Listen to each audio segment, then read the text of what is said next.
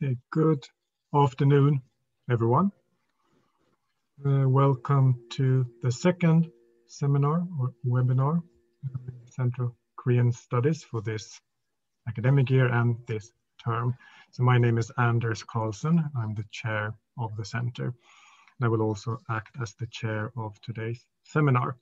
We're very happy to have with us Dr. Sang-Pil Jin, who currently is a teaching and research postdoctoral fellow in Korean Studies at Edinburgh University. So welcome back, Dr. Jin. Dr. Jin has his both MA and PhD here from SOAS, an MA in history and then later PhD in Korean history. And he received his doctorate in 2016.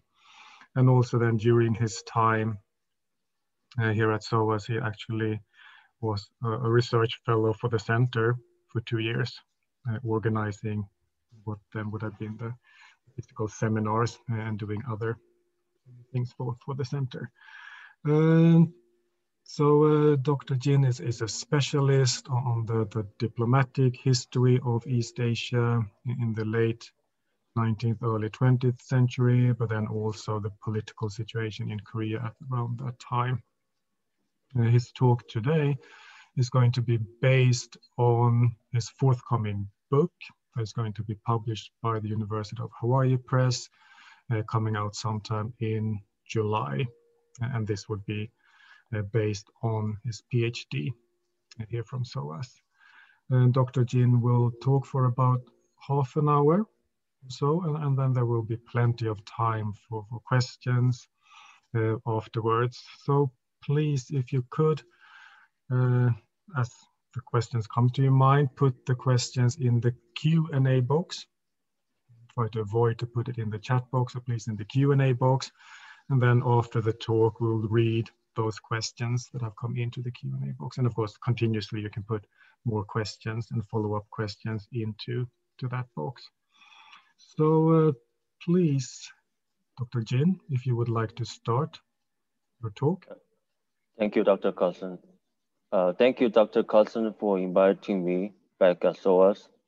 I would also like to thank all the members of the Center of Korean Studies, especially Dr. Yeon Jae-hoon, Dr. Shada Holick, Dr. Grace Ko, and Dr. Owen Miller.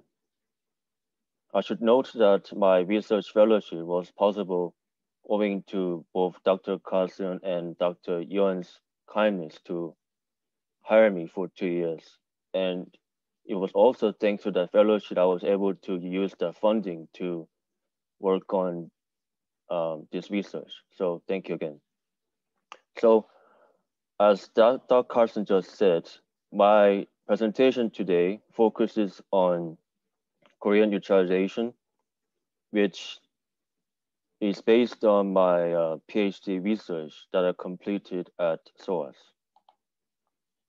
So the formal title of my upcoming book is Surviving Imperial Intrigues, Korea's Struggle for Neutrality Amid Empires from 1882 to 1907. And this book is the first major study on Korean neutralization, both in English and Western language.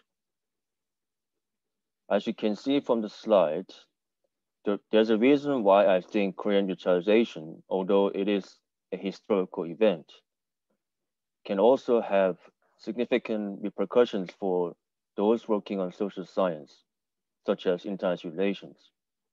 This is because, although my research covers periods of the imperial tensions and significant geopolitical intrigues during the high time of imperialism, since I incorporate theories related to international relations, such as balance of power and neutralization, this is why I believe my research can not only offer some new insights, I hope, both for historians working on diplomatic history and imperial history, but also international relations scholars who may want to look at some historical case studies both to test and to improve upon their theories on international relations.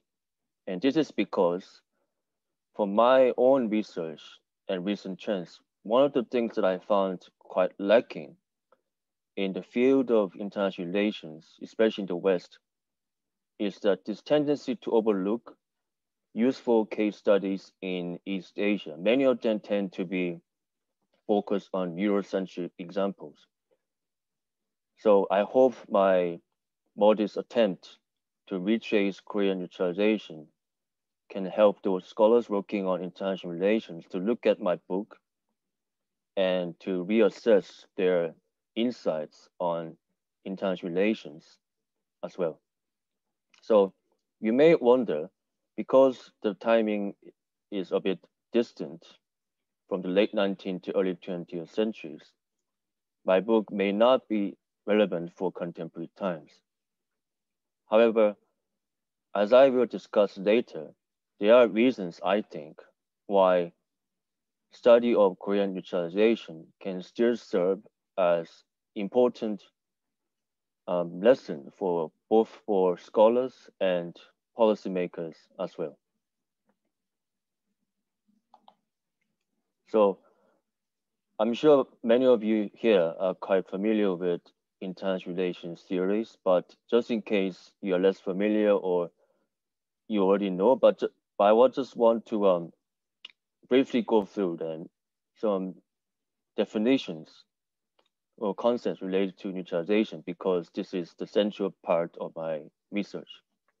So when we say neutralization, basically we are talking about international status where stakeholder countries can grant neutrality to countries, territories, and even waterways.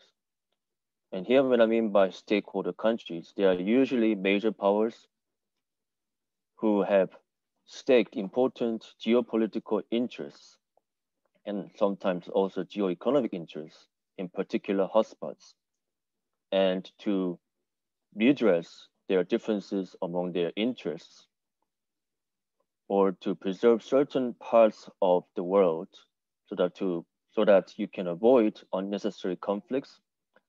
These stakeholder countries can select neutrality as an option.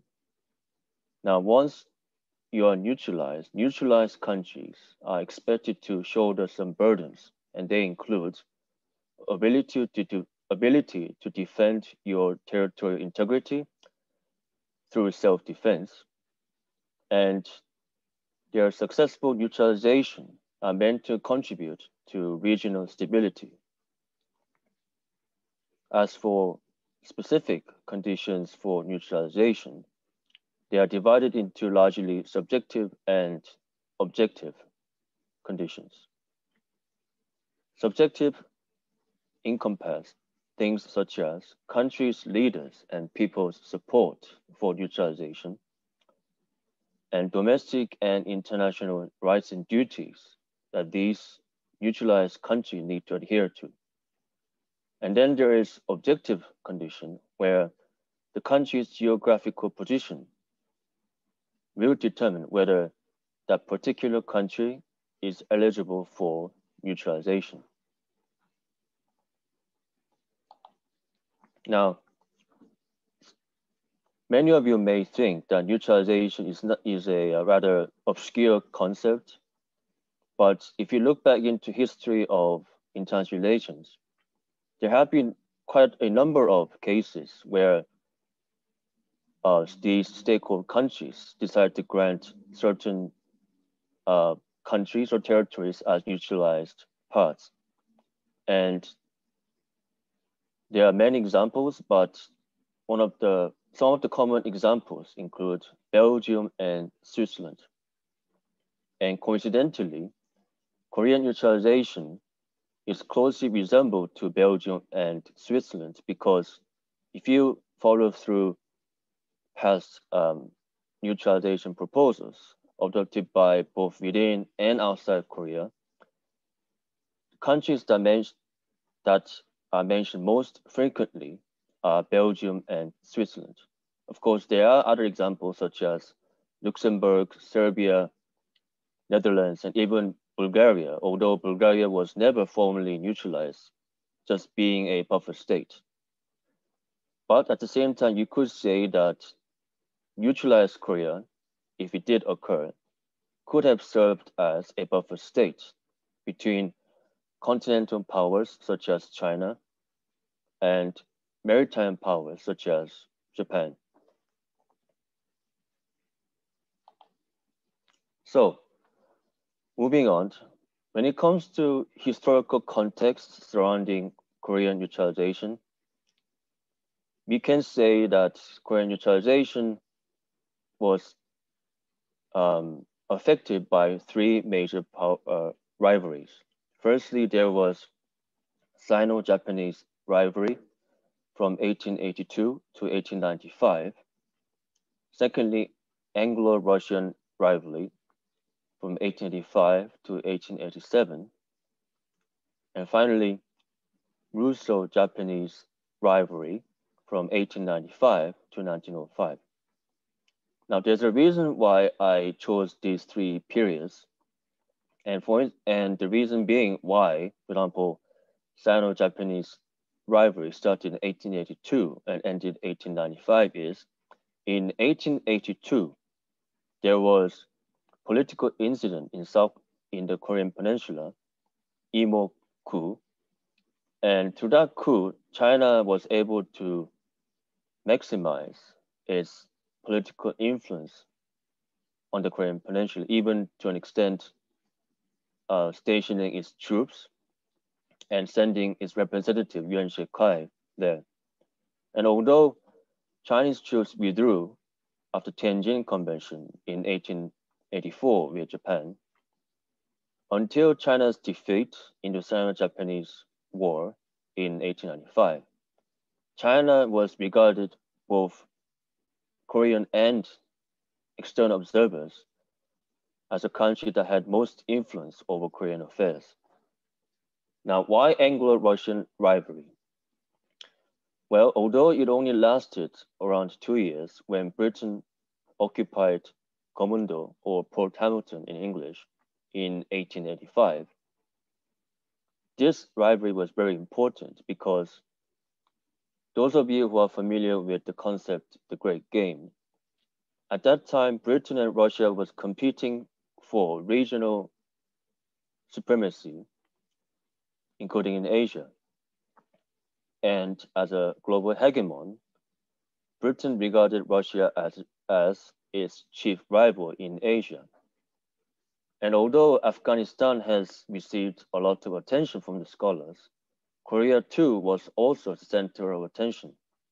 And the reason why Britain, for example, occupied Port Hamilton was to preserve both its strategic and commercial interests in the region by occupying this key island, and to use this island to guard Russian expansion. And I would also note that it was during this period when Britain occupied Port Hamilton that there was the greatest chance to realize Korean neutralization, which was actually suggested by British Foreign Secretary, which I will mention later. And then from 1895 to 1905, around 10 years, although Japan briefly emerged as supreme power on the Korean Peninsula, Japanese power on the region was curtailed by so-called triple intervention, which was led by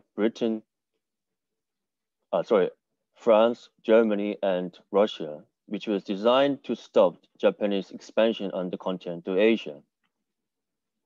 So from 1895 to 1905, when Russia lost in the Russo-Japanese War, for around 10 years, compared to, say, Sino-Japanese rivalry, as US Minister to Korea Horace Newton Allen observed at that time, there was no clear hegemon on the Korean Peninsula on the horizon. So this meant then that both Koreans and non-Koreans were able to put forward various neutralization proposals to either preserve their strategic interests or preserve some sort of stability in the region, or from the Korean perspective, to preserve its fragile independence from the possible war between Japan and Russia.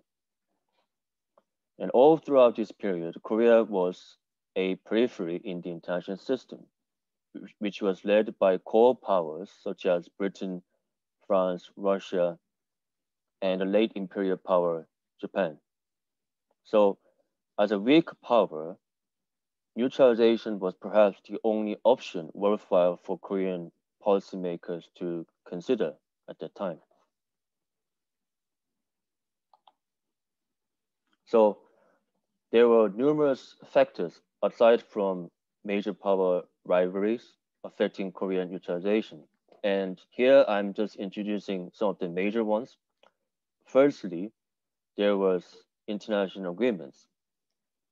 And international agreements such as Weber-Komura Memorandum allowed both hegemonic powers such as Japan and Russia, but also even Korea, to use this breathing space to engage in more autonomous foreign policy, including neutralization policy.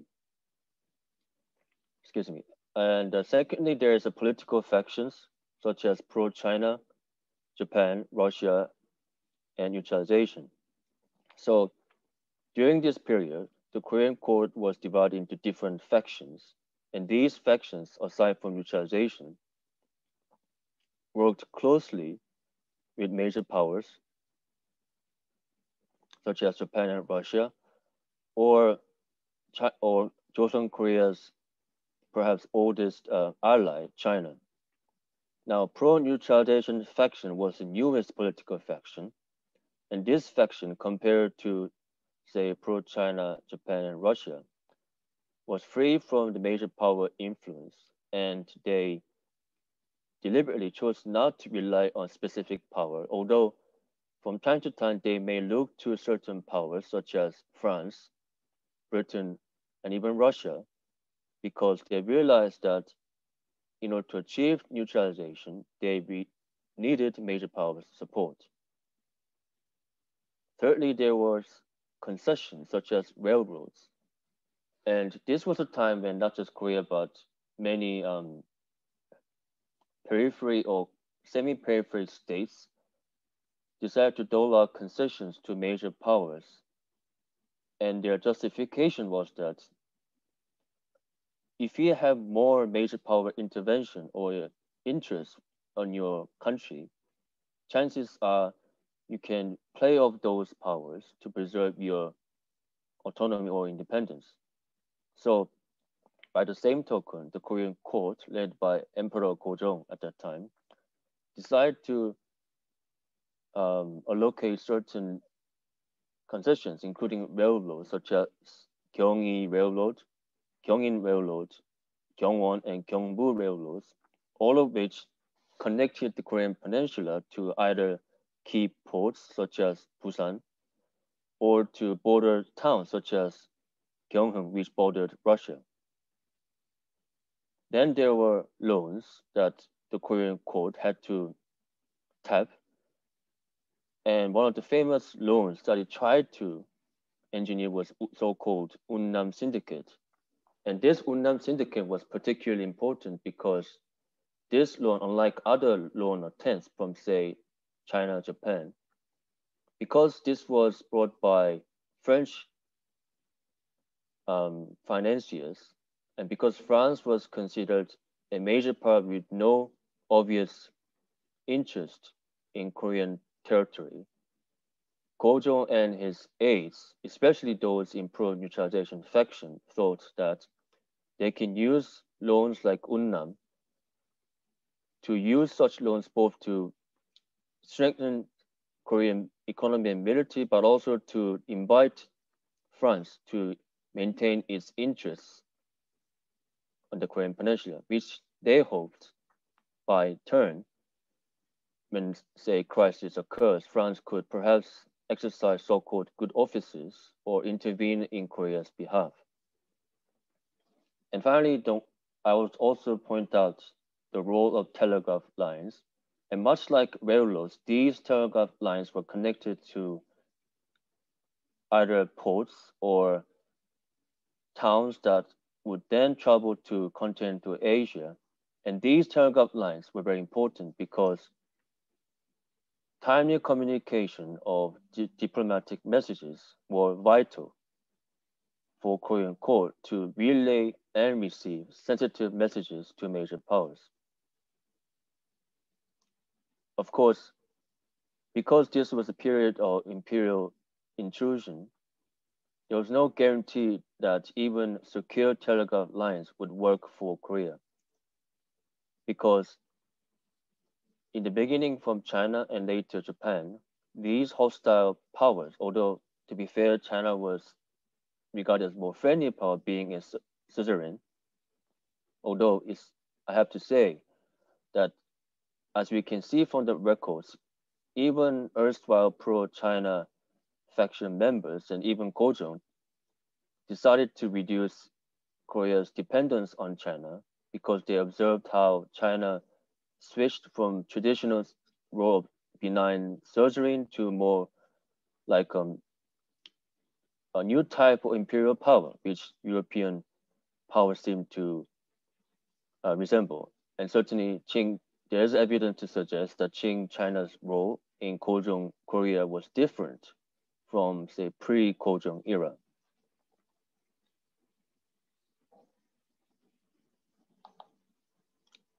Now, moving on to Korean neutralization proposals. As I said earlier, there were attempts from both within and outside Korea. Specifically, there were neutralization proponents from 8 countries, and they included China, Japan, Korea, Britain, France, Germany, Russia, and the United States. And many of these proponents were either policymakers, intellectuals, and even newspapers from, say, Japan. And in fact, the first attempt to neutralize Korea originated from Japanese newspaper called Yumin Hochi Shimbun, not by Korean proponent, although later on Korean proponents also suggested various initiatives to neutralize their country. However, like I said earlier regarding the Port Hamilton incident, the most likelihood that Korea would have realized its neutralization was that suggested by British. And this particular proposal was suggested by Earl of Rosebery, and the photo right on his side is the photo of the British Foreign Secretary, Earl of Rosebery at the time. And he put forward this proposal on 14th of April, 1886, amidst Britain's occupation of Port Hamilton, primarily to secure Britain's position in East Asia. Now, going a bit deeper in this neutralization proposal, Commando, as I said earlier, was strategically important for Britain. In fact, Britain's first Sea Lord, Earl of Northbrook, commented at the time, Commando was basically a base for the blockade of the Russian forces in the Pacific, and Port Hamilton was, according to in his own words, advantageously situated for the command of the Korean Channel. So as you can see, that Britain occupied Port Hamilton ostensibly to guard Russian expansion, but clearly there was a reason why Britain engaged in this preemptive action to preserve its strategic interests rather than stop this alleged Russian expansion on the Korean Peninsula. Now, Rosebery's scheme was, because that Russia was seen as a chief rival in Asia, was to counter the country's southern expansion in its own mind. And it did benefit from 2 things. Firstly, as reported by the British newspaper The Times at the time, Li Hongjiang, the Chinese official in charge of Korean policy at the time, actually suggested something similar along the line of neutralization, which is joint protection of Korea by Britain, China, and Japan. And because joint protection of Korea can then lead to neutralization in the later stage, you could say Roseberry's proposal could have received China's backing, and his Foreign Office colleague, James Bryce, who was serving as Under Foreign Secretary at the time, testified at the parliament at the time that the loss of Korea would be equivalent for Britain as if losing Belgium, which was already neutralized European country, and whose neutralization was supported by major powers such as Britain. Of course, as history demonstrated, Earl Rosebery's proposal failed because despite his mediation, no major powers, including that of China, refused to accept his proposal.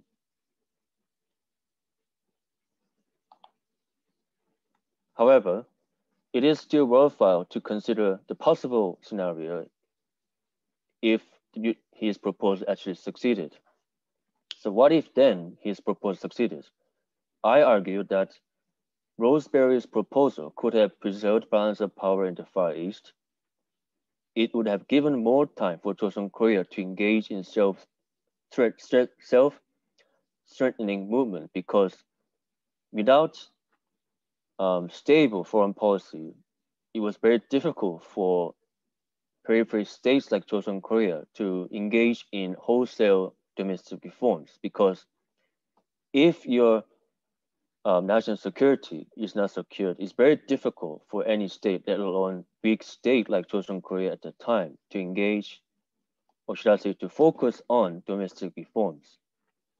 And as James Bryce remarked, Joseon Korea could have become the Belgium of Far East, where it could act as stabilizing equilibrium among major powers that help avoid a regional war, which, as you know, did break out later with Sino-Japanese war and Russo-Japanese war. So, neutralization in the end failed. And although there were attempts to neutralize Korea even after Earl Rosebery's very timely and well thought out proposal, none of them actually had measure of success, even if it was possible, compared to Earl Rosebery's proposal. Of course, this does not mean that Korean court or those interested in Korean neutralization gave up such prospect. In fact, on January 21st, 1904, as the Russo-Japanese war was drawing closer, the Korean court worked with French charge d'affaires, Vicomte de Fontenay, who actually helped the Korean court to draft a wartime neutrality declaration alongside his blessing from Russian minister to Korea at the time, Pavlov. The Korean court was able to use telegraph office in China, which actually acted as external communication office for Korean court at the time, because Korean courts could not rely safely on its own telegraph lines within Korea because it was under heavy surveillance from Japan.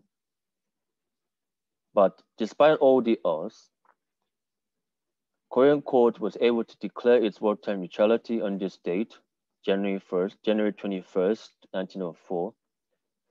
And eventually, Russia did support for Korean wartime neutrality, which was very crucial, because as can be seen from Russian official documents, the Russian court thought neutralize Korea would help not just regional stability, but also allow Korea to maintain its independence from Japan.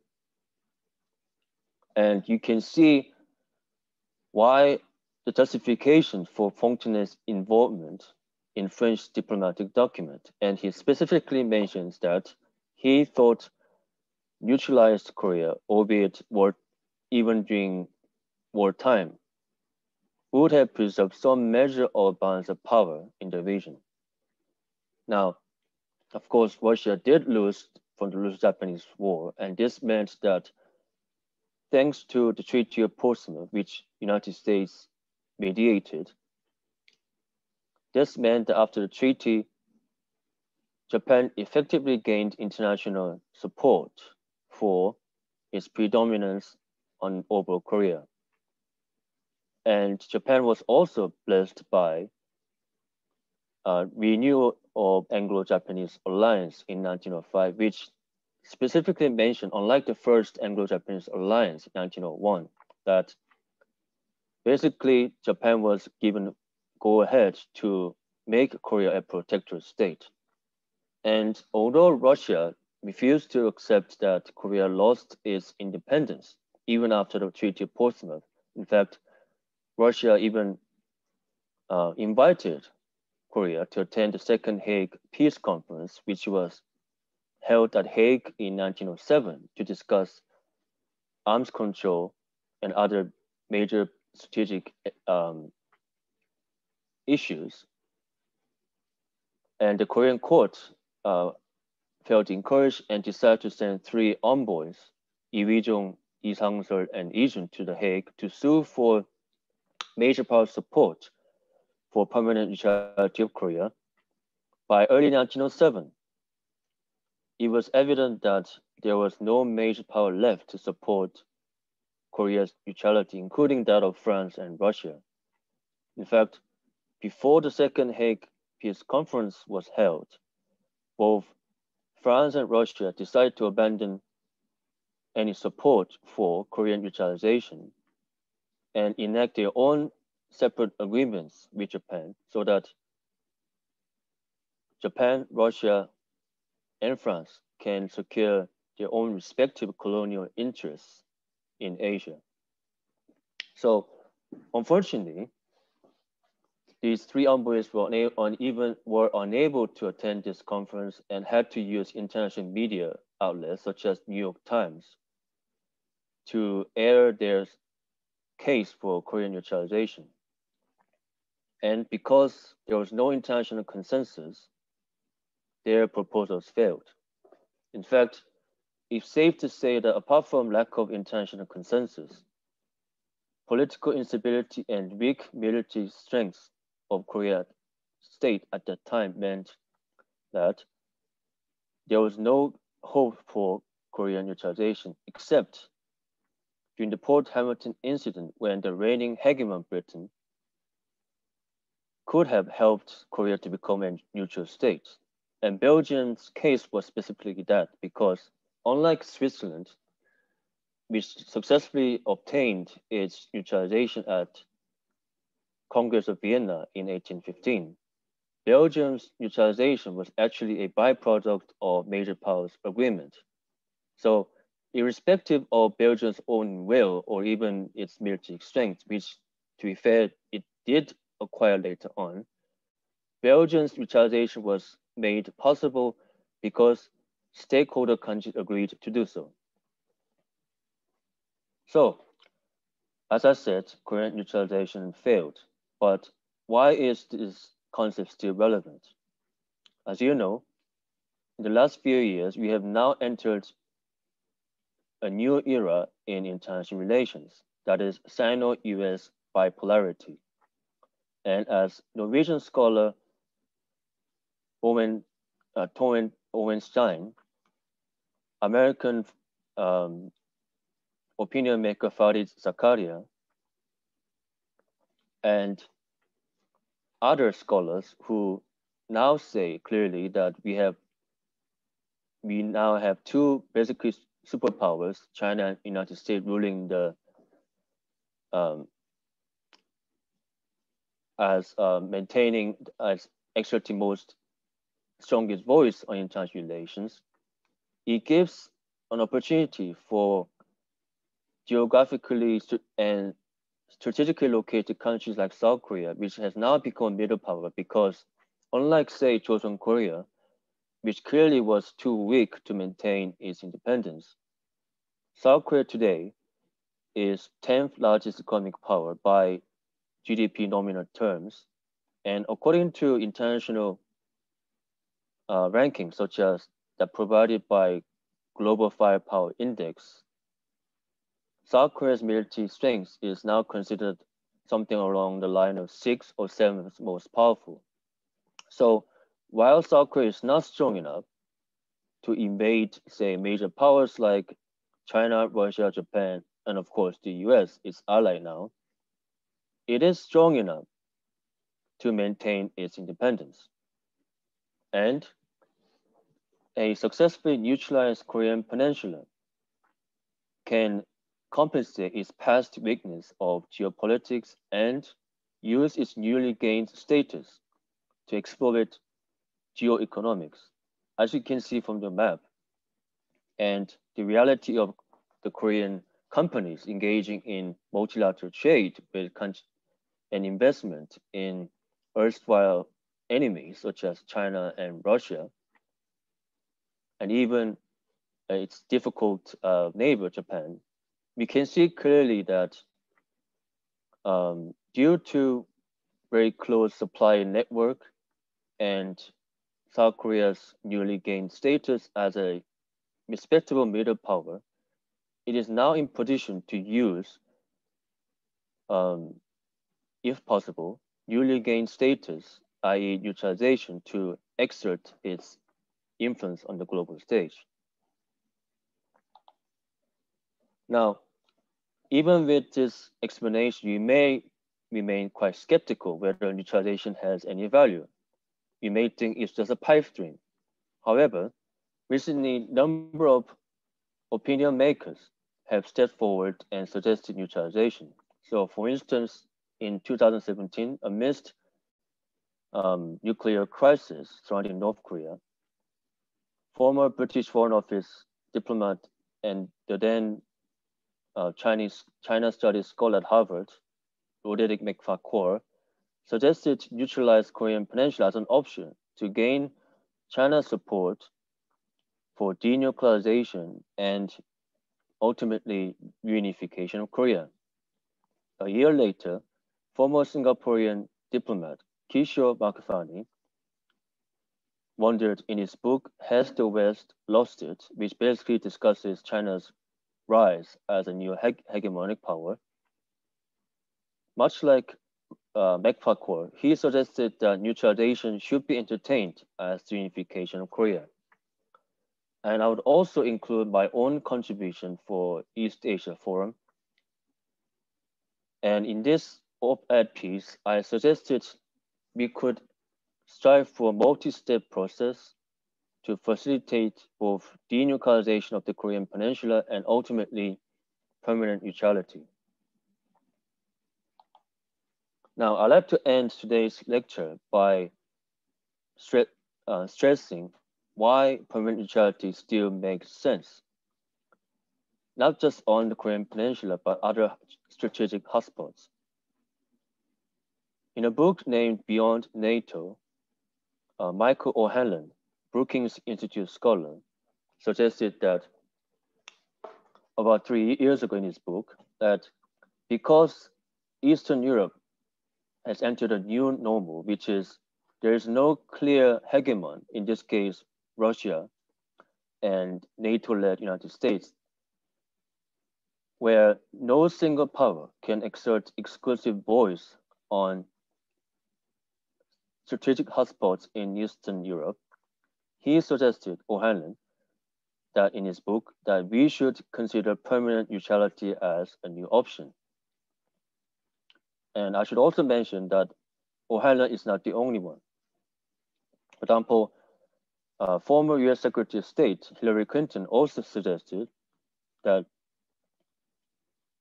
in order to secure Afghanistan's independence, she floated the idea of permanent neutralization of Afghanistan so that neutralized Afghanistan can serve as a buffer state to secure its independence amidst major powers surrounding the country. So The reason why I'm mentioning both Eastern Europe and Afghanistan is that to show that this idea of permanent neutralization has resurfaced as policy discourse by opinion makers and scholars alike. And this gives it another reason why both Korean policymakers and those abroad, as well as scholars, to seriously consider neutralization as an option. And of course, although there's no domestic consensus in Korea at this time, I think, just like in the case of Belgium, it can be suggested by outside powers like China, or even within South Korea, where over the years, both policymakers and scholars can work together, and business community too, because business community plays important role in regional economy, to make a case for neutralized Korean peninsula, which not only can secure its independence, but act as a bridge between maritime powers such as Japan and the United States, and continental powers such as China and Russia. So my humble hope and wish is that in the years to come, perhaps scholars and policymakers can revisit the failed neutralization of Korea during Joseon, and to learn from their mistakes so that we can avoid making same mistakes in the future. Thank you for listening, and I'm happy to take questions.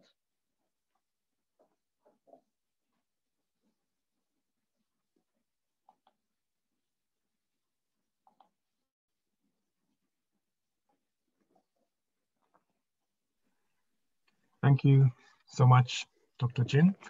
That was a very brief summary of the very rich manuscript that I know that you're working on.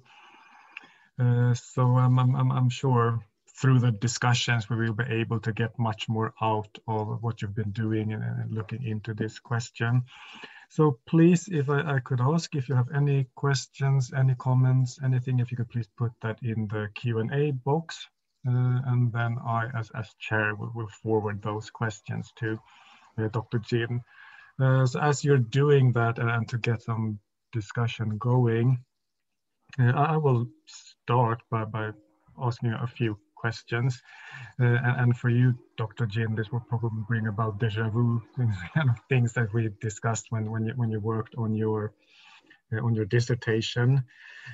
So I think for many people, it might be those kind of novel things that you're talking about. We don't really read about neutralization for Korea in this period. And of course, that is because in the end, it never materialized. So I think, and I said that before when you're working on your PhD, that yeah, you have a good point in saying, well, it never happened, but still we can learn things by looking into these efforts. What were the motivations that these various actors had when they proposed for this to happen?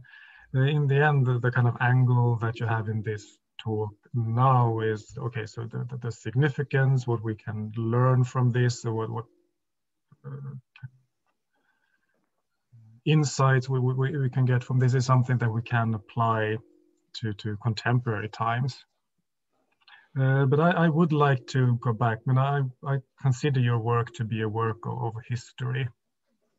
In a sense, so yeah, it never happened, it never really materialized in Korea, but still looking into these efforts, what can that tell us? How can that contribute to the study of neutralization in that time period, so like the 19th into the early 20th century?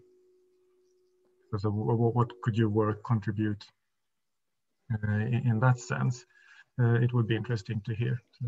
What can it add by looking into the Korean case? Another thing, and of course this is all speculative, but you engage in a little bit speculation yourself, in sense of saying what could have happened if, when we did have the occupation of Port Hamilton, if that came about. So what do you think was lacking? So in the end, why did not that happen? So you bring out there could have been a lot of kind of positive results or consequences of that. So well, once again, yeah, that would have to be speculative, I guess, in a sense. But why? What was missing? What didn't? That was the closest it got in this time period. So why didn't it really happen? And I mean, one of the strengths I think of your work is the way in which you looked at materials in archives from a lot of different countries. So in general, just opening up maybe a little bit broader than the issue of neutralization. So looking into that kind of archival material, newspaper material from all of these different countries. Just in general, what was the understanding of Korea at that time? Was it of concern or was it extremely peripheral? Or what kind of understanding did people have of Korea? I think that could be interesting to hear as well. So I see that question starts to pop into the Q&A. So I'll stop there. And if you could just say a few words on that, and then we'll get to the questions in the Q&A box. Yeah, so thank you, Dr. Cousin, for your very kind comments. I suppose by looking at multilingual archives, which you said I did consult, and personal documents as well, my overall impression was that although by varying degrees, but many of them were largely either ignorant or overlooked Korea's importance as a geopolitical puzzle.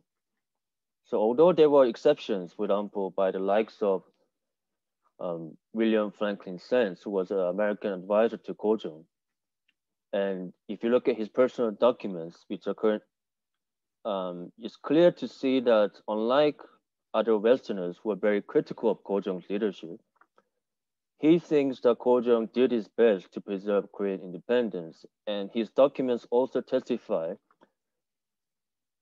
the barriers that prevented Korean state to engage in neutralization diplomacy, including Japanese tempering of Korean telegraph lines. Now, you can also look at Japanese documents on Émile Bonassang, who was a French legal advisor to Japanese court. And Bonassang also, by the way, suggested Korean neutralization. And to his credit, I think he did possess a nuanced picture of Korean Peninsula as important component in regional stability.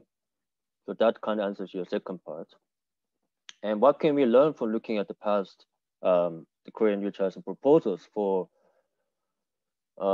contemporary history at the time? I think, well, I mean, although my research does focus on neutralization because it also covers major power rivalries surrounding it, as well as influencing factors such as international agreements and loans and railroads, etc. So even if, let's say, you have no interest whatsoever on Korea or even East Asia, you can still use Korean case studies, for example, Korean attempts to make loans or railroad concession diplomacy with major powers with that of, say, Egypt.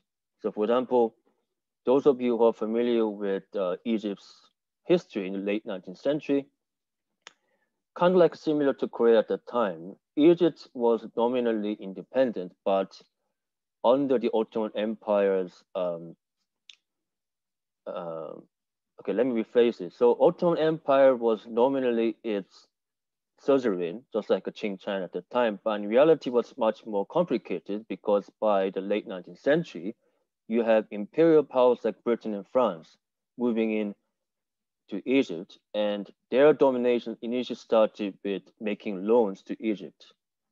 And of course, the now famous Suez Canal was a creation of Frenchmen. And although this was built by the French technical know-how, that's where the name, the Suez Suez, a French construction company, came from Suez Canal. It was the British Prime Minister, Disraeli at the time, who decided to invest substantial portions of money to buy some stakes in the strategic assets. So that can serve as a useful case study, how comparing Egypt and Korea. And I think going back to the Roseberry proposal, in the interest of time, I did not go deeper, but the reason why it failed is that, first of all, no major powers were interested. So China, despite being approached twice by Roseberry, refused to respond favorably. So because China at the time was negotiating with Russia to, so in return for Britain's withdrawal from Commando or Port Hamilton, the idea was that Russia would not covet Korean territory, and China will act as some kind of guarantor to make sure that the Russian expansion on the Korean peninsula would not happen. So China's interest was more into preserving its sovereignty over Korea and strike a separate deal with Russia rather than working with Britain to bring the Korean peninsula a neutralized place. I think it should have happened, but I suppose this is another case, classic case of where major powers' interests collide, and that unfortunately that failure overlooked this real possibility that Korean peninsula could have neutralized and hopefully preserved regional stability. But as you say, it's all speculation.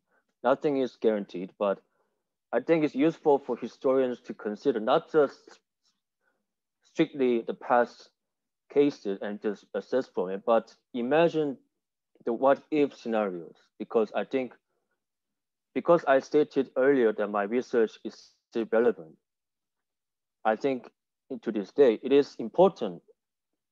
So even more so that we engage in more some creative thinking, where instead of just looking at the historical events as it is, but imagine what was the geopolitical complexities that led to such conclusion. Yeah, that's where I put it.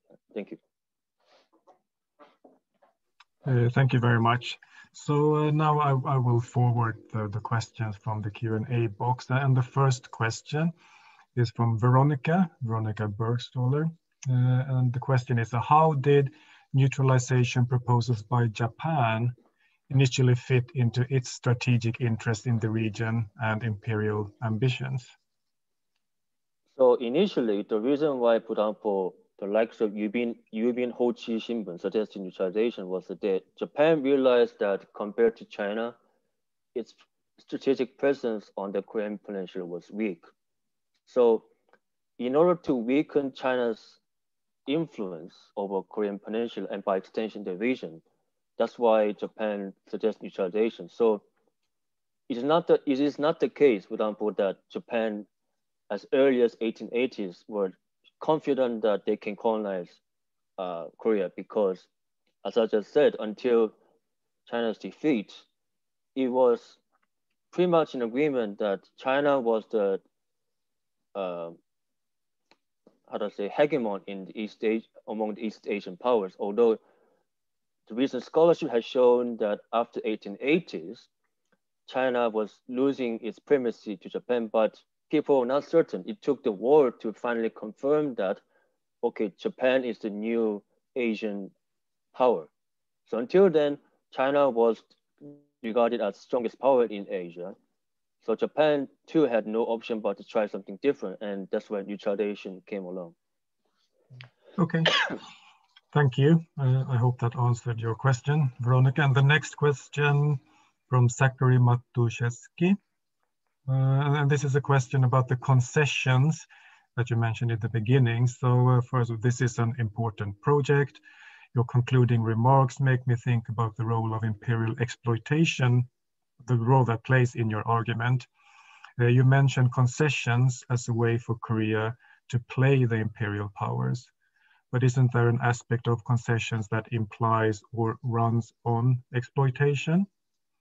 In that way, if any was Korea's sovereignty compromised in the neutral position?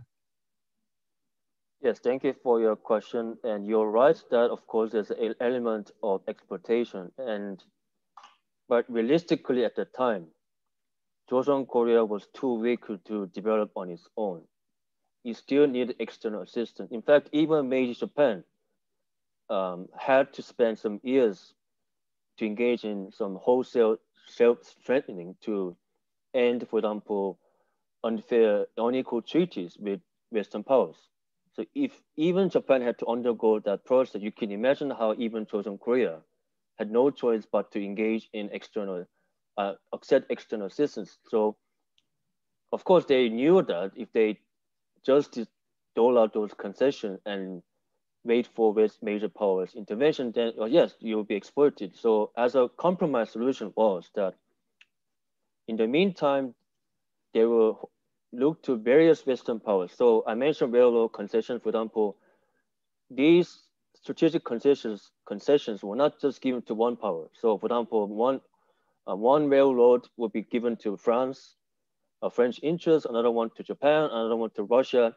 In the meantime, by the early 1900s, especially the Korean court itself was trying to figure out a way to develop this railroad domestically, but it was simply very difficult because the Korean economy was very weak. So I think sometimes you have to work with what you got. And sometimes your option is unattractive, but sometimes that is the only way. Yeah. Okay, thank you. Next, it is an anonymous question, and it brings us back to contemporary times.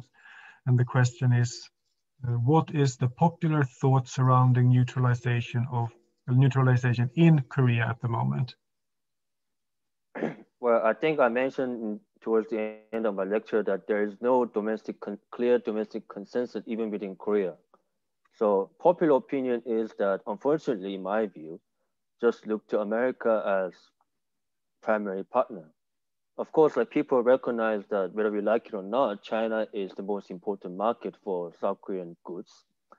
So there's a realization that we need to maintain good relationship with China, but neutralization is not considered an attractive option for many. However, about 2 years ago, I had an opportunity to visit South Korea's Ministry of Foreign Affairs to attend their seminar.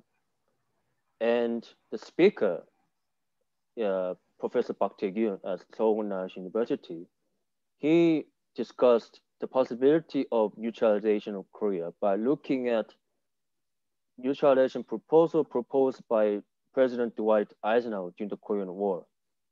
And the reason why he mentioned that is to show that it is simply not true that neutralization is a Korean phenomenon. And he specifically mentioned this to show that even the Americans, if they think it was beneficial, entertained option of neutralization. And judging from the reaction of diplomats, I think it didn't go down very well, because not surprisingly, because many of them are schooled in pro-US mindset. And I don't know.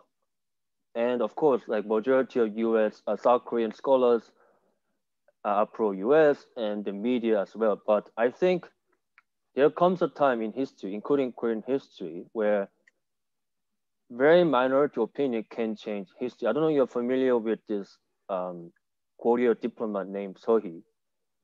And in early 11th century Korea, it was Korea at the time, was invaded by Liao. And the Liao army, which was led by the Sosunyeong, I don't know what the Chinese pronunciation, I can't remember Chinese pronunciation, but his name was Sosunyeong in Korean. And both him and Sohee sat down together, and then Sohee convinced him that if you withdraw your army, and if you allow us basically to use contemporary jargon to maintain strategic autonomy between Liao and Song, we will not take side with Song, which was the ultimate rival of Liao. And Liao general Sosunyeong accepted that. And although there was another war followed between Liao and Korea, Because Korea was militarily strong enough to defend itself, just like South Korea would argue now, Korea was able to maintain what in 21st century term known as neutral diplomacy. So, and the reason why I mentioned Sohee is that even during at that time, the Korea court, Sohee was probably the only one, as far as I know, that convinced the Korean king at the time to negotiate rather than surrender to Liao's demands. And that small decision changed history, not just for the Korean history, but Northeast Asian history as a whole, because autonomous or independent Korea between Song and Liao meant that there was a balance of power in the region. So I hope that answers your question. That my hope, and I'm not optimistic that it will be taken up anytime soon, but maybe in the longer term, more and more voices within South Korea will say that, yeah, let's consider this as an option. In fact, the late President Kim Dae-jung, after he stepped down, he gave a lecture, and he said the ultimate goal for South Korea's foreign policy should be to maintain neutral posture among four major powers: China, Japan, Russia, and the United States. So Kim Dae-jung's diplomacy was well respected, even in the eyes of Michael Green, who is a conservative US scholar based at Center for CSIS in Washington, D.C. So again, I stress to you that it may not be popular now, but we cannot rule out what will happen, let's say 20 years or 30 years time. So again, it's a speculation, but this is my view. Thank you. Thank you. I think you've made your view quite clear, and maybe you can produce more co-eds and things to that effect. Next, it's a question from Alexandra Leoncini. So did the neutrality discourses prevalent in the late 19th, early 20th centuries influence similar discourses in Korea following liberation? I seem to recall that there were student voices calling for neutralization in 1961 as well. To tell you the truth, because my research focused on late 19th to early 20th century, so I'm less familiar with the post-liberation period. But my sense is that it may have, because the first president of South Korea, Lee Seung-man, his PhD dissertation at Princeton was basically achieving Korea's permanent neutrality by relying on the United States. Of course, his dissertation is different from mine because mine is like focuses on not just America, but also Korea's ties with China, Russia, Britain, Japan, etc. So it looks into more holistic picture, whereas Lee Seung-man's idea was rely on the America to achieve neutrality. And the more important thing is that after he became president, he never entertained the option of neutralization. So I think it may have an impact, but I don't think it had a huge impact, to be honest. But I may be mistaken. Yeah. Okay, thank you. I hope that answered your question, Alexandra. Then Hugo Ingmarsson, how do you position yourself to the problem of historicism as the societal and political structures of 19th century have changed to this day? Then very interesting talk all in all. Yes. How do you position yourself to the problem of historicism? Historicism, yes. It is something that I will have to constantly think about when I engage in historical speculation of like what if it had succeeded and why they failed, etc. But I think, to me, history is a conversation between past and present.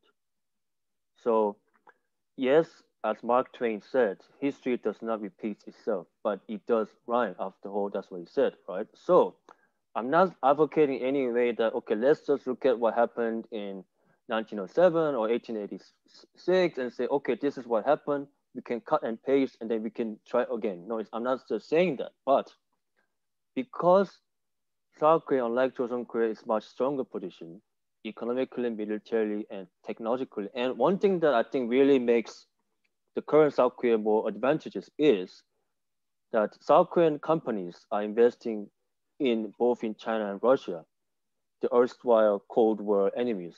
You could argue that Korea's relation with China and Russia is not that friendly. However, if you compare with, let's say, Korea's relationship with China and Russia or Soviet Union back in 1950s and 60s, clearly, I think even most conservative anti-China, anti-Russia forces would not dare to say we should cut off ties with China and Russia or just forget and just rely entirely with our relationship with America. So because circumstances have changed in some ways advantageously, but at the same time, the reason why I'm pushing for Korean neutralization nevertheless is there is this geopolitical weakness that still hover around Korean Peninsula because it still is weaker than four major powers. But luckily, Korea is stronger to defend itself. And I would argue that maybe for my future update that neutralized Korea can become like Finland of East Asia. So just like Finland managed to remain pro-Western buffer state between Soviet Union and the United States, maybe Korean future unified Korea can assume similar role. Yeah. Okay. Thank you. And next, it's a question from G. Leslie, and it has to do with what kind of powers would such an agreement of neutrality have? So the question is, as Belgium's neutrality was set aside in the First World War by Germany, and it is alleged that Germany considered to occupy Switzerland in the Second World War, how can one be sure that any neutrality held by Korea would only last for as long as was convenient to the powers? If Korea had been neutral in the Second World War, can we be sure Japan would not have invaded? So yeah, well, what kind of guarantee would such an agreement have brought? Yeah, that's an excellent point. And you're right that Belgium's neutrality was violated eventually, but please don't forget that almost like 90 odd years or so, from 1830 to 1914, okay, that's about like 70 or 80 years. But whilst Korea during that period lost its independence totally, Belgium's still able to maintain its independence. And yes, although it was invaded again, like someone mentioned, historicism, you cannot assume that because Belgium failed at the time that neutralized Korea would have also been invaded, because each region is different. And there's no reason to believe that because Belgium was invaded by Germany, therefore Japan would have surely invaded Korea during World War II. Again, it's speculation, but I think one of the mistakes for many scholars that make is that many use European examples and think that it's automatically apply for Asian examples. Although I'm also guilty as charged because I used European examples, but what I try to do in my study is to reapply European examples and then combine that with the conditions on the ground of Joseon Korea. So please feel free to disagree with me, but I think history is an international relation is about measuring failure, but also speculating the possibility instead of just resigning to ourselves and think, okay, well, it's not going to succeed. It failed, or it will fail anyway. So we just not just try anything and just stick to the same formula, which I think does not work or did not work at the time and in many instances in the past. Yeah, thank you. Thank you. But it is an important point being raised. I mean, this agreement comes out of some kind of balance of power. Of course, those constantly change. So there seems to be difficult to have a kind of permanent agreement solution. For the moment, this is the last question. Maybe, please, if you have any questions or comments, please do put that in the Q&A. But for the moment, the last one, once again, anonymous. The question is, would the neutral South Korea be guaranteed a safe existence from a North Korea with sometimes inherently unstable leaders? Yes, I'm glad that you mentioned North Korea. Of course, I think everybody in this room, I would hope, has no love for the current regime or its leadership. However, I'll put it to you this way. If you look into past diplomatic documents and studies surrounding North Korea, it's simply not true that North Korean leaders are just crazy people who just like to launch missiles and engage in provocative attacks. I'm not saying they didn't, but just like all national leaders, they too have their own strategic intents why they engage such behaviors. And one reason is that they feel very insecure about their survival, and this is what, and that reason, and another, and of course, like because the memory of colonialism is very alive. Another reason why this decided to develop nuclear missile is to maintain strategic autonomy, even from its ally China. But I would also point out that in early 1990s, as the as Iron Curtain was tearing down and Cold War was ending in Europe and elsewhere, the North Korea actually approached the United States and asked for diplomatic recognition. Washington at that time turned it down. And now that to me, I think was a costly mistake, because if, let's say, China and Soviet Union recognize South Korea, which they did eventually, and vice versa, with Japan and United States also recognizing North Korea, I think we could have not entirely solved, but done a profound way, in my view, to mitigate North Korea's constant fear about security threats. Because even though they may have nuclear weapons or missiles now, but they know all too well that conventional military and economy is still too weak. And there are two ways to bring about regime change in North Korea, which I think you may have alluded, because you state the regime is unstable. But sometimes you have to, again, work with what you have. It is simply unrealistic to assume that North Korean state will collapse with more sanctions, more pressure, because the past decades have shown is simply is not the case. And as Nixon, the Cold War warrior, went to Beijing and struck a deal with Mao, whose ideology was very different from Nixon's. And speaking of human rights, I think we can all agree that Mao's human rights record was not particularly fantastic either. But Nixon still had enough strategic foresight to go to China and improve relations with China to counter Russia and to create new strategic equilibrium. So I would argue that from the Washington's perspective, and this is something that Roderick McFarquhar and others also argue, is that because China too has legitimate interests on the fear of this unstable North Korea, or the sudden collapse of North Korea, which in my view is not going to come anytime soon. But even if it does happen, it's simply wishful thinking to assume that given the current tension between China and the US, that China will just tolerate unified Korean peninsula with US military and presence. It's just not going to happen. Imagine China stationing troops in Mexico. And do you think the Americans will tolerate that? Of course not. You just have, and even look at the Cuba Missile Crisis. Again, the United States did not sit still when Soviets decided to deploy nuclear weapons there.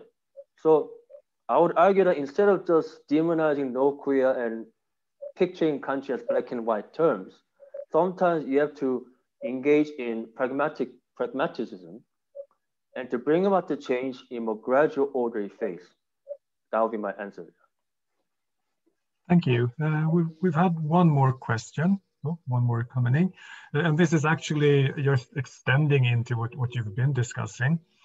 And this is from Chao Xindang. So just like Qing China was not willing to concede its power to neutralize Korea, like in that time, how can the US concede its power to allow South Korean neutralization? That's a very good question, but another, again, it's not going to happen in immediate future, but I'm sure, I assume you're Chinese, and in numerous recent studies, not just from Britain and Japan, etc., show that by the late 2020s, even by nominal terms, because already purchasing power terms, Chinese economy is actually larger than US economy. So in the late 2020s, it is forecast that China will overtake the United States as biggest economic power. And if you look at from history, after United States overtook Britain as largest economy, eventually Britain, whether we liked it or not, had to cede its hegemony to US. Of course, there were two world wars, but my point is that once you become the strongest economic power, it is likely that you will have to cede your hegemony to another power. Now, in my view, another reason why I think neutralization is more feasible is that although I do mention now we are in the period of China-US bipolarity, however, we are also witnessing the rise of India and Indonesia too. So it's not just about two big boys on the block. We also have other major powers. And don't forget the role of middle powers such as Vietnam and South Korea. So my point is, just like in the Northeast Asia in the 11th century, geopolitical scene is much more diverse, which means that no single power, including the United States, cannot just unilaterally assume that it will have its way. I mean, the fact that US decided to have Indo-Pacific strategy shows that it knows that it cannot work on its own to counter China's rise. In fact, Victor Cha, who I had pleasure to listen to last week in the conference, he mentioned too that even no country, including the United States, is able to challenge China on its own. So that would be my answer to you, that whether we like it or not, US will have to compromise. Yeah. Okay, thank you. We've had a contribution now from John Lee, and it's a comment and a question. So first, thank you, Sankpe, for the interesting presentation. 2 points. First, regarding the previous question regarding the post-liberation period, James Chong-Soo Lee has argued that Soviet policy in 1945 to 1948 may have been open to a neutral, unified Korea along the post-Cold War Finland and Austria model. So indeed, there must be wider applicability for the post-liberation era. Comment and then the question. Number 2, I'm wondering how you situate the interests of Korean local elites in the late 19th and early 20th century, and whether there was any possibility of a concerted neutralization policy with widespread support of the local elite throughout Korea in the era, particularly in light of Yu Mi-moon's interesting arguments regarding the populist outlook of the Ilchin. Yeah, thank you, John. Well, I actually never expected that you would attend my lecture. Thank you. Yeah. Very good comment and question. Yes, it is true that I agree with Professor Woon Yu-mi that there were elements of collaboration, whether voluntary or not, even among Korean elites. So the reason why I described earlier that there were different factions, pro-China, pro-Russia, pro-Japan, and perhaps the weakest pro-neutralization, is to show that there was no internal consensus, even among Korean elites at that time. But then, again, ultimately, Korean neutralization failed because Korea was simply too weak. But then Korea was able to manage similar feats, even though at that time too, there was no clear consensus about Korea's policy towards Liao and Song. But the leader but to his credit, the Korea king at that time, Seongjong, agreed to dispatch Turkey, even though his voice represented the very small minority of Korean court at the time. But that fateful decision made a change history. So I fully subscribe to the notion that Korean neutralization, except for the Earl of Rosebery's proposal that it was perhaps destined to fail at that time. However, there's no reason to think that, again, that one should just adopt pessimistic tone and just dismiss any attempts, however divided it was, among Korean elites to have neutralization. Yeah. Okay, thank you. And that was now the last question in the Q&A box. It's 6:20. So thank you, Dr. Jin, for a very interesting talk. Oops, sorry. I'll have to thank you again. We do have another question coming in into the Q&A box. Yes. And from anonymous attendant again, slightly changing focus. So under what future circumstances and under what conditions could North Korea countenance a reunification? That's a very good question. And of course, the current North Korean leadership will not countenance unification at this moment. But then I don't think South Korean elites genuinely want unification either, and nor does the South Korean public. So this denuclearization and neutralization is a long-term process. That is why I referred to my op-ed piece on East Asia Forum, specifically mentioned in that piece that this is a multi-step process. This is not one-step process where you have neutralization instantly.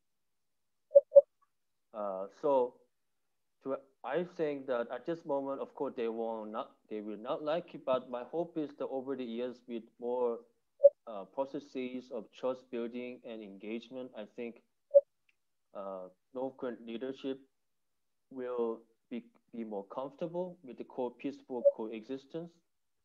And then after some proper phases of interactions between the two Koreas and more rounds of political and economic reconciliation, I think we can still hope peaceful unification, but not something that where North Korea just unilaterally adopts South Korean system, but something in hybrid. So, of course, personally, I want unified Korea to unify under South Korean system, but I think we have to be realistic and assume that whilst political system, I think we should still strive for plural democratic system, but economically and socially, we can compromise a bit and engage with North Korean state and its people and figure out a new way that can avoid another German scenario, or in the worst case scenario, Yemen, and even